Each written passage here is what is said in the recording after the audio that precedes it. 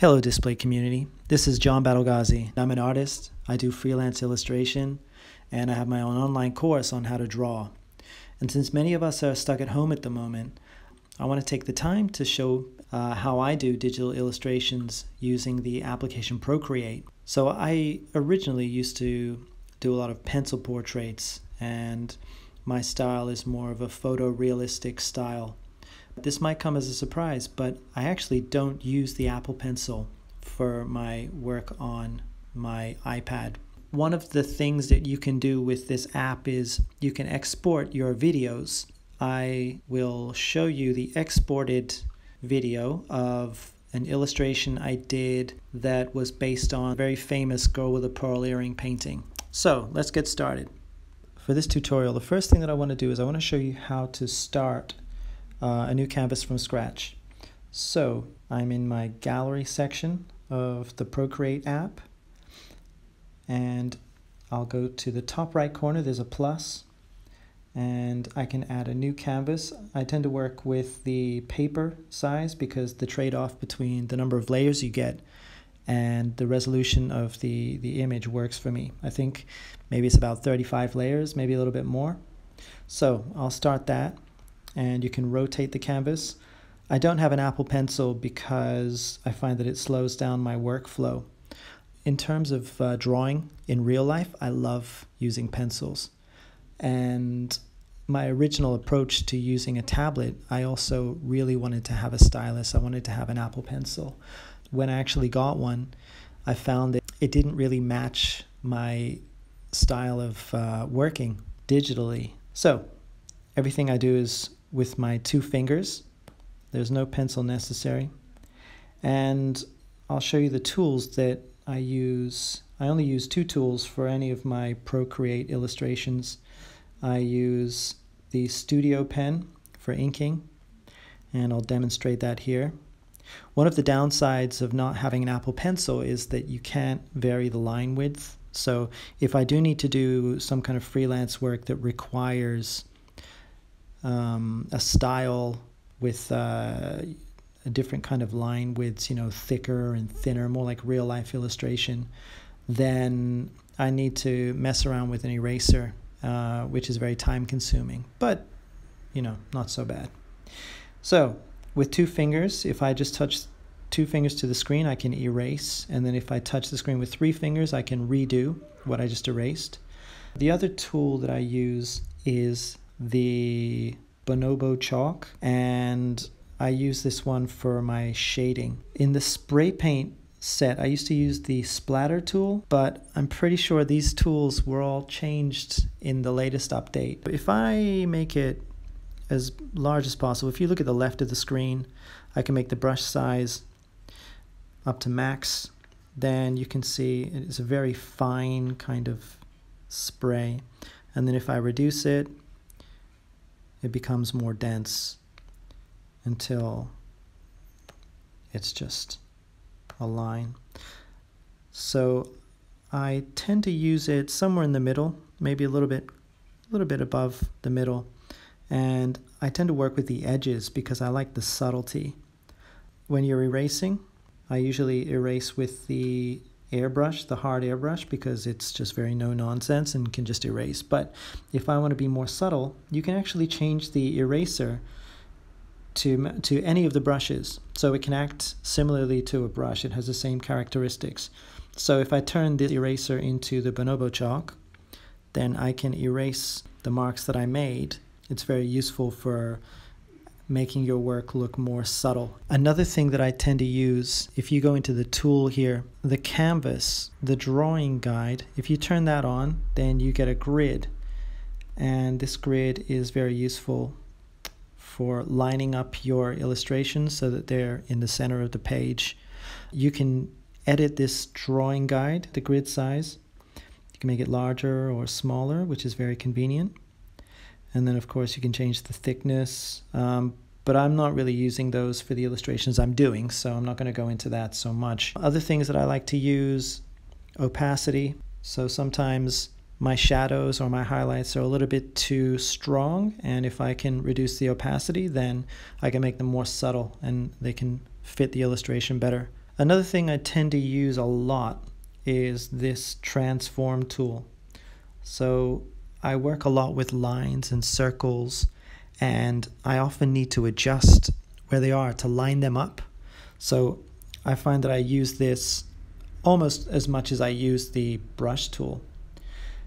Okay, so these are the tools that I tend to use, and what I'll do now is I'll show you the latest thing that I'm working on.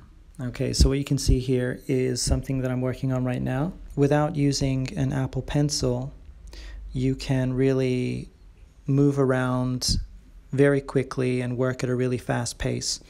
So I'm using the transform tool to move some lines around and adjust their positioning. And the whole time that I'm doing that, I'm zooming in, I'm zooming out, and trying to just speed up the process that I work. So I can rotate, and I can duplicate, I can switch between layers, and I don't have to mess around with a pencil. Everything is just so fluid and fast, and I could zoom in and zoom out, and that's exactly what I'm doing. This is all real time. I'm switching between the eraser and the brush to tidy up as I go along. And sometimes I'll merge two different layers. I tend to use a new layer for every line that I create. And then when I'm satisfied with that, then quite often I'll merge it down so there are not too many layers, because I think there's a maximum of about 35, between 35 and 40 layers with this size canvas. Usually I'll duplicate lines, but with this, rather than duplicating, I was just creating new lines and trying to line them up. I wasn't using the drawing grid, although quite often, if I am trying to create straight lines, I will do that. So what you can see underneath this actual illustration is an outline. I tend to work from the original image. Whatever I'm inspired by, I'll have some kind of image, and then I'll reimagine that into abstract kind of shapes, and I'll get down my initial design, and then I'll tidy that up and change it a little bit, and then I'll get down a second design sometimes, and then the process just continues and continues. You know, I might do that 2 or 3 times until I'm happy, and then what I do when I'm finished that design is I'll reduce the opacity and then go over it again until I'm satisfied. You can see that I tend to use lots of circles and straight lines, and I match them up with the transform tool. I use the eraser, and that's it. When it comes to filling it in, then I use the bonobo chalk. So the Vermeer painting, the girl with the pearl earring, I got the initial reference image and I reimagined the image, and in this case I used a lot of circles. So I changed the size of the head, messed around with different background. I didn't want to have just a normal square background. I wanted to change that a bit. Then I got down the face, and it's just a lot of different experimentation. If something feels right, then I'll keep it. If it doesn't, then I'll tweak it. Sometimes it looks like it's okay, and then, you know, after a while, eventually I'll not be happy with it and I'll do something else, or I'll get rid of it. Sometimes I'm caught in between two minds and I'm not sure, but eventually, you know, if you spend enough time on the piece, then you'll figure out, you know, whether you want something or not. Okay, so now I'm getting to the point where I'm coloring it in, and I'm sticking to the original color scheme, which is very beautiful. And I'm getting a background. So at this point, I don't know what kind of background I want to work with. And I'm even not entirely sure whether I'm happy with the final design. So I'm still thinking of ways to manipulate lines and create different patterns that would work with this style. And eventually I find one that I'm happy with, and that moves me on to the next stage, which is the shading stage.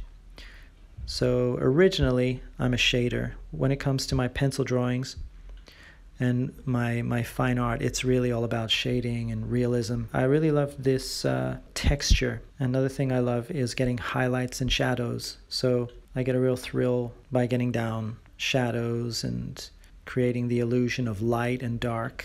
And here I'm still experimenting with the shape of the composition, and then I'm getting in some shadows. You could reduce opacity to make it a little bit more subtle, but maybe I felt like the contrast with the dark shadow on the back meshed well with the light shadow on the front and on the collar. Working on the face here. Sometimes it's nice to have some smooth shading and then some sharp lines. With light, I like to have a lot of sharp lines. It's very vivid and dramatic. So again, going back and referencing the original image, just so I can get the look. I guess I'm looking at the way that in the original image, the light shining on her headwear. I'm looking at how the light reflects off of that. And then at the last minute, I added a circle, and I felt like the circle creates a nice little bit of balance with the earring. And then the final piece, which is very important, is to add the name. Okay, and that's it. That's the finished piece. All of that was done in Procreate. I used just 2 brushes. I used an ink brush, and I used 1 brush for shading, and that's it. That's it. It's very simple. And I don't have an Apple Pencil, so I just use my fingers because I think it's much quicker. That's the end of my tutorial, and I hope that everybody stays safe and everyone can make the most of the opportunity to do a lot of the things that they normally wouldn't have time to do. So take care.